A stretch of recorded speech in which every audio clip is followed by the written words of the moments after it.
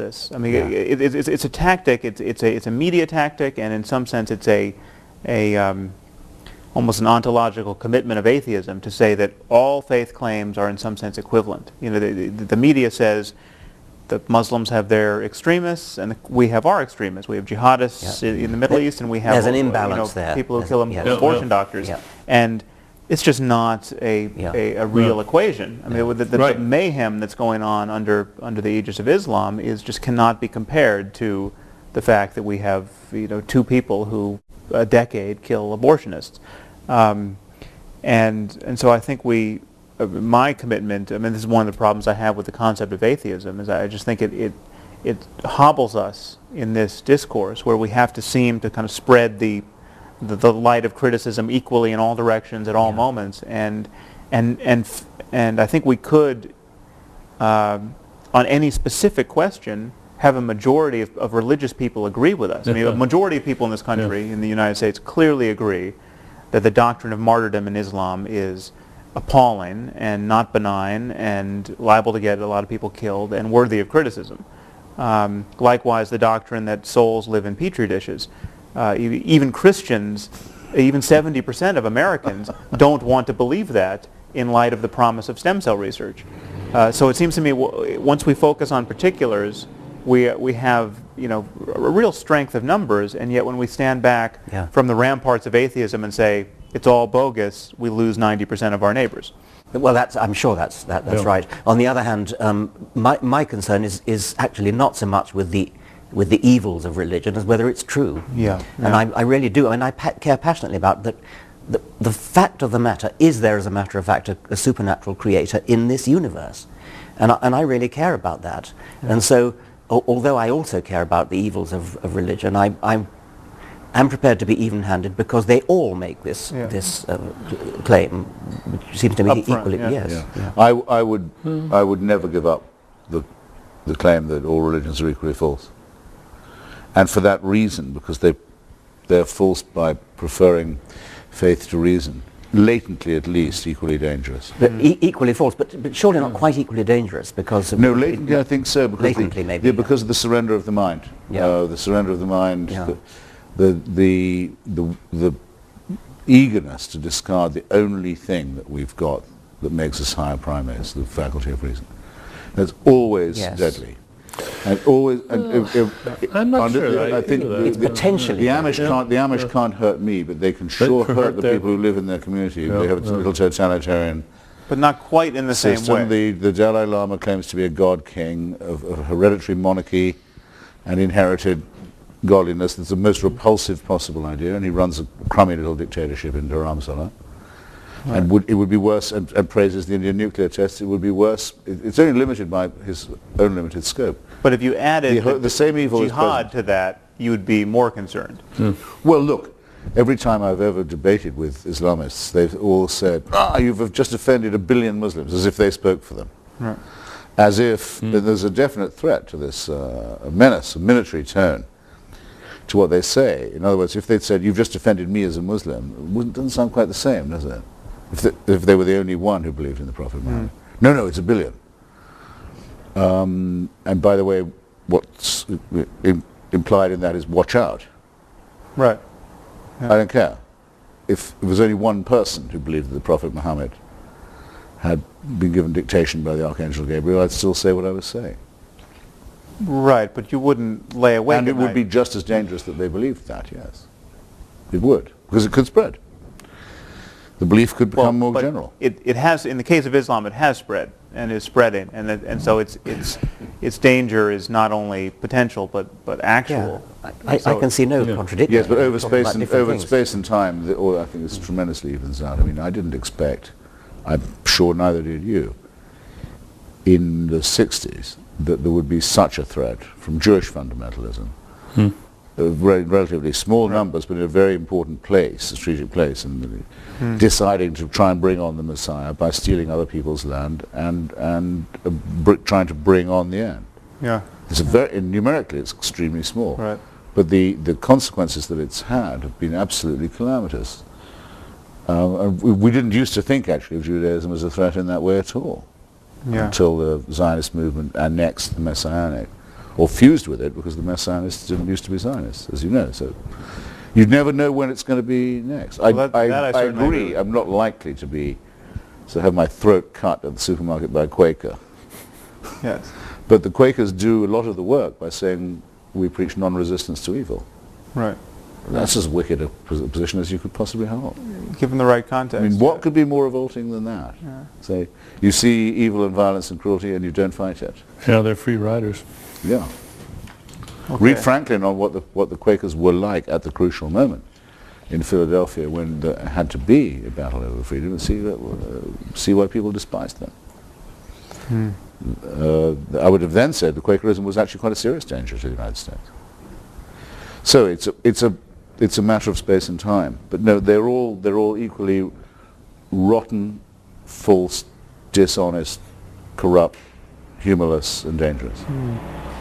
It's true. I mean, there's one point you make here that I think we should say a little more about, is that you almost can never quite anticipate the danger of unreason. I mean, when your mode of interacting with others and the universe is to affirm truths you're in no position to affirm, the liabilities of that are potentially infinite. I mean, you just don't know. So to take a case that I raised a moment ago, stem cell research, you don't know going in that the idea that the soul enters the zygote at the moment of conception is a terrible idea. I mean, it seems a totally benign idea until you invent something like stem cell research, where it stands in the way of incredibly promising, life-saving research. And so I mean, there's something about dogmatism which you can almost never foresee how many lives it's going to cost, because its conflict with reality just erupts. Well, that's why I think of the moment where everything went wrong is the moment when the Jewish Hellenists were defeated by the Jewish Messianists, the celebration now benignly known as Hanukkah. So as it can not clash with Christmas. That's where the human race took its worst turn. There's a few people, but they re-established the animal sacrifices, the circumcision, and the cult of Yahweh over Hellenism and philosophy, and Christianity is a plagiarism of that. Christianity would never have happened, and nor would Islam. Right. No doubt there would have been other crazed cults and so forth, but there might have been a chance to not destroy Hellenistic civilization. Well, it's not a matter of numbers. It's a matter of, if I may say so, memes and infections, which can spread very fast. Of course, I would have certainly said in the 1930s that the Catholic Church was the most deadly organization because of its alliance with fascism, which was explicit and open and sordid. Much the most dangerous church, but I would not now say that the Pope is the most dangerous of the religious authorities. It's no question that Islam is the most dangerous religion, and partly because it doesn't have a papacy that can tell it to stop something and make an edict saying control.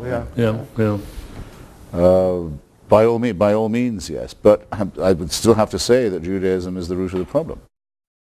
Although it's only the root of the problem in light of the Muslim fixation on that land. If the Muslims didn't care about Palestine, we could have the settlers trying to usher in the Messiah all they want. There'd be no issue. It's only the conflict of claims on that real estate.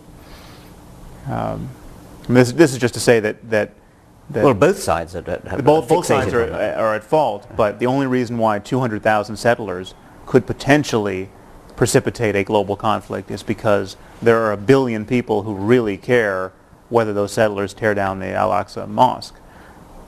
Which it's their dream to do. Yeah. Because they have the belief that one part of the globe is holier than another. Right. Than which no belief could be more insane or irrational or indecent. And so just a few of them holding that view and having the power to make it real is enough to risk a civilizational conflict which civilization could lose. I mean, I think we'll be very lucky if we get through this conflict without a nuclear exchange. Actually, I think that's a very good topic. What are our most grandiose hopes and fears here? I mean, what do you think reasonably could be accomplished in the lifetime of our children? What do you think the stakes actually are? And how would you get there? Yeah, I mean, is there something we can engineer apart from just mere criticism? I mean, are there like practical steps? I mean, what with $1 billion could we do to affect some significant change of ideas? Is there any practical? I feel myself on the losing side politically and on the winning side intellectually. I mean, that's just you don't see anything to do. In the current zeitgeist, I don't think we would be accused of undue conceit if we said of ourselves, or didn't mind it being said of us, that we've been opening and carrying forward and largely winning an argument that's been neglected for too long. And that certainly in the United States and Britain at this moment, that's true, it seems to me. But in global terms, I think we're absolutely in a tiny, dwindling minority that's going to be defeated by the forces of theocracy. Which will probably you're betting against us. No, I think they're going to end up by destroying civilization. I've long thought so.